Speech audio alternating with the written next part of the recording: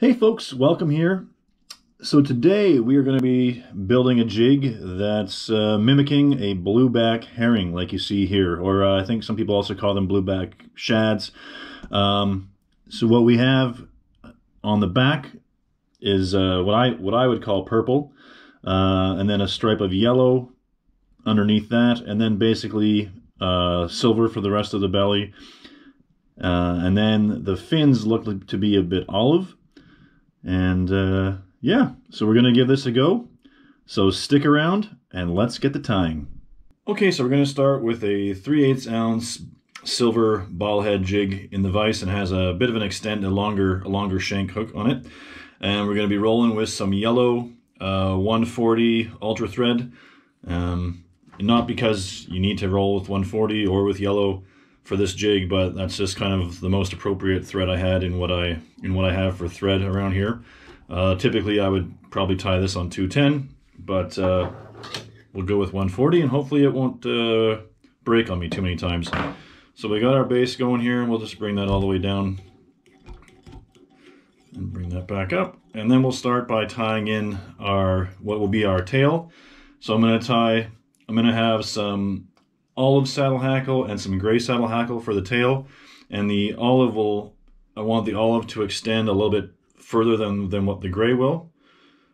And we'll bring that, actually maybe I'll snip this off just a bit more. And we'll tie that in. Some people get rid of all the fluff here at the base of the feather, or all the marabou or down, whatever you want to call it. I don't really care. It can stay in there. It's not going to affect anything what I'm doing. So yeah, and we'll tie that back up.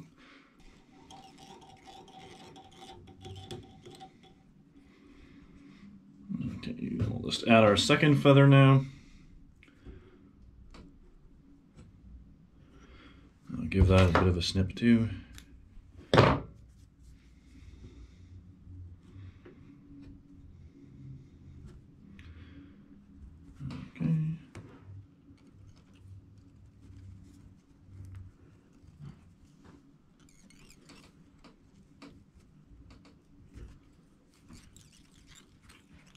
And we'll just cinch that down.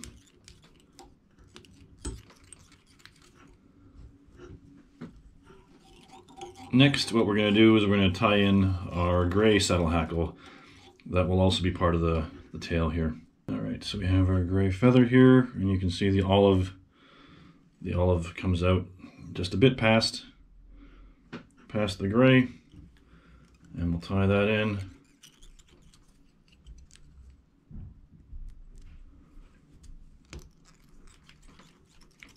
Got that tied in. And we'll do the same thing on the other side here. Okay, so we have our tail tied in, and now I'm going to take two more pieces of olive saddle hackle, and I'm going to tie them in backwards, and these will then act as our fins. And so I want them right along the back, so they'll show up sort of on what will be the bottom of the fish, of the jig, when we're done. And just making sure that these get tied in relatively straight here.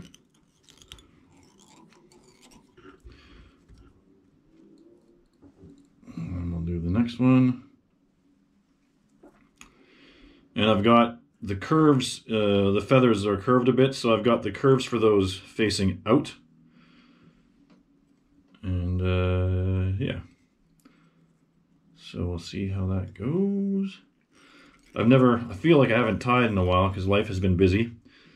And I certainly haven't tied this jig before, so you're seeing this in real time here, how my first attempt at this jig, so I haven't practiced this or anything, so so bear with me. And we'll just come back up with that. Alright, so we got that tied in, and that'll just sit there like that until we're ready, until we make it up to that point with the rest of the body. And so now we're going to start building the rest of the body. So we're going to use some gray bucktail, a little bit of white bucktail, and then a little bit of yellow bucktail, and then some purple coyote tail. Okay, so we're going to start building what will be the belly of the jig, and we're going to start with some white bucktail, and I'm just going to trim this up a bit here. Yeah, that should be about right.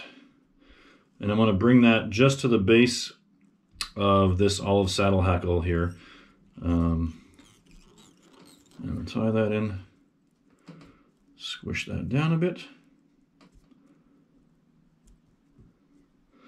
And then I'm going to kind of layer this a bit. I'm going to add now a little bit of gray, and then I'll add some more white after that. But I don't want necessarily too much gray on the bottom here, but just to kind of give it a bit of color. So next I'll get some gray bucktail in there. All right, we got our gray here. I'll just measure that up a bit. I'll just give that a bit of a trim.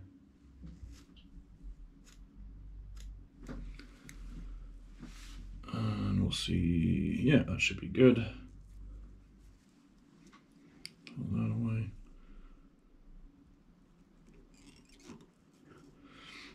And then we're just gonna press this down. It doesn't have to go all the way around, just kind of, but just a little bit at least.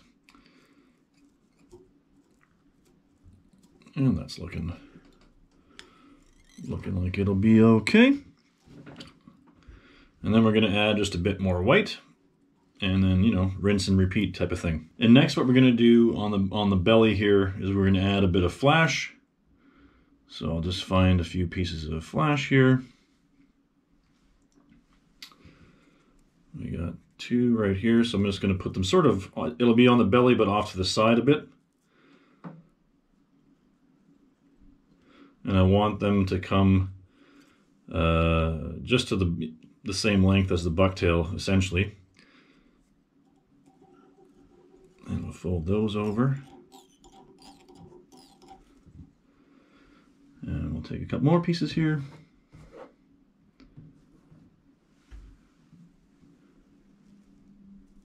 And we'll line those up.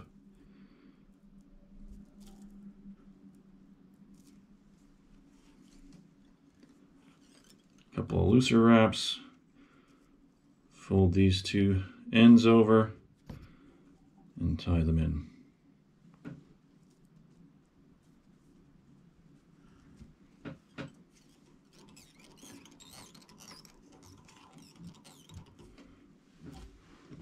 Okay. That's looking all right so far. Next, what we want to do is we're going to build in some yellow now along the sides here. All right, so we got our yellow here, and this is just going to be enough to give it a bit of a yellow lateral line here. And I might, in hindsight, no, I might add a bit more to this belly again too, but we'll see. And even this is looking like it's too much. Yeah, there, half of that. That should be good. Yeah, perfect. Okay. So we'll tie that in, and that's just going right on the side.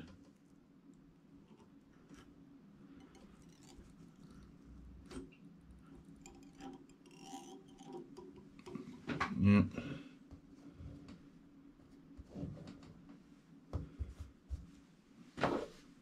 And then we'll do the other side here.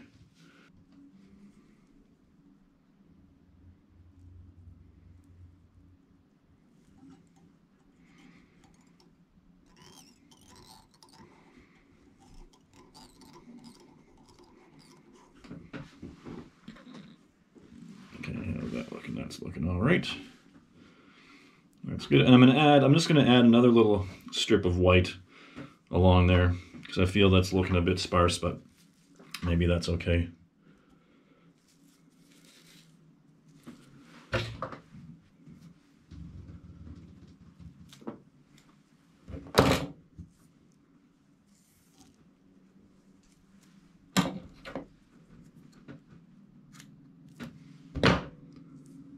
Yeah, just a bit more white there. That'll be good.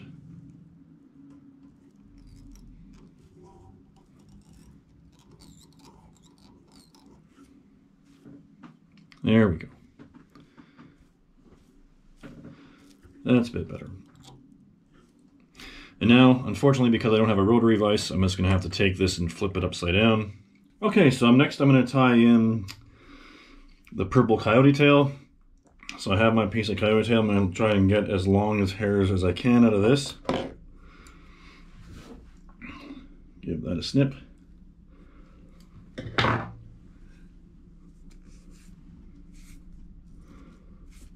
Kind of try and get some of those stragglers out of there. And we'll try and split the hook here as best we can.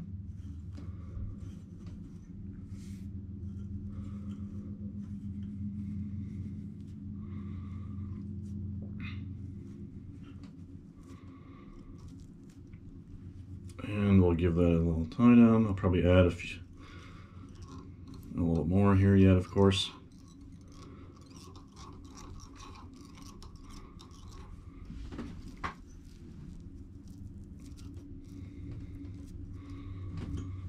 Not coming down there. Yeah, I need to add, for sure, add some more.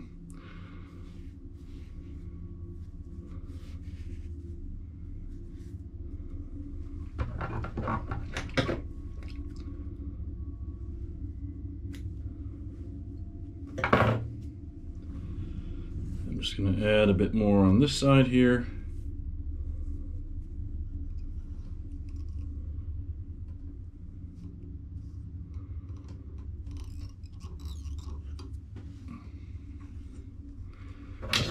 I give this little ball a snip here because actually the coyote tail can bulk up a bit here on the ball when you tie it in, and so sometimes it's good just to snip that excess off.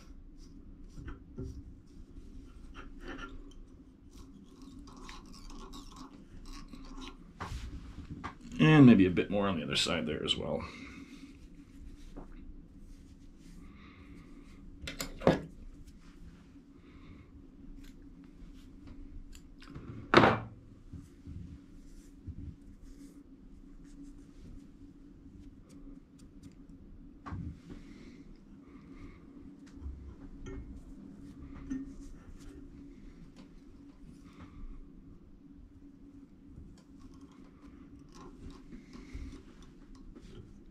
Just want to make sure I'm not covering up that yellow too much, or if at all.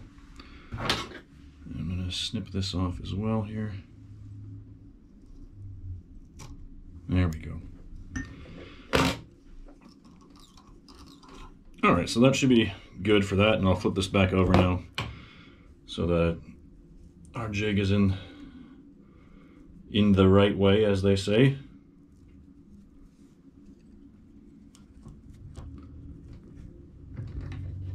And then we'll just build it back up to here a bit more until we're ready to take those wings back, or those fins back. And so I'll just continue the same thing here again, just kind of do the white gray and then the yellow on the sides, and then I'll flip it over again and just add the coyote tail on the top there until we're at the base of that olive saddle hackle. Now I don't know if this is starting to look like much of a blueback herring or not, or whatever, but I will tell you that I made a jig similar to this last year with the purple and the gray and the yellow, and it was easily my #1 jig for catching stripers last year, and this year I'm going to try this jig on some early spring lake trout. Our season here in Nova Scotia opens up April 1st, and so I'm going to give, there's not too many lakes in Nova Scotia that have lake trout, and so I'm going to give this a go in one of those lakes and see what we can come up with. Hopefully we'll get some. All right, we're gonna give this a go. We're gonna see if these are ready to roll here. So I'm just gonna bend these back like that, and then I'm gonna take the thread on this side, and I'm just gonna tie them down from here. And we want to see here if that's not the right spot. So And you want them to kind of stick up like that. So, all right, so that's sort of what we want. We're just going to have to see when we tie in. That it should work. All right, it's going to work. I have faith. And so we're just going to do the same thing now. We're going to do white, gray, white, little bit of gray, and then some added flash, and yellow on the sides, purple on the belly, on the back. And so here's the delicate part, of sort of tying around those feathers a bit, making sure that they still sort of come through.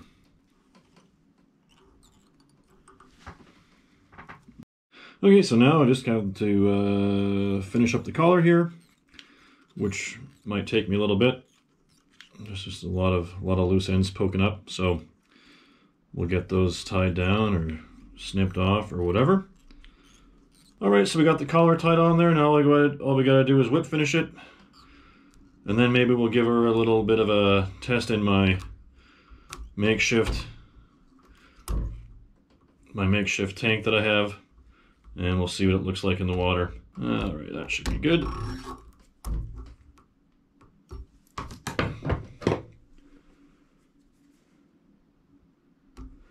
Give that a snip.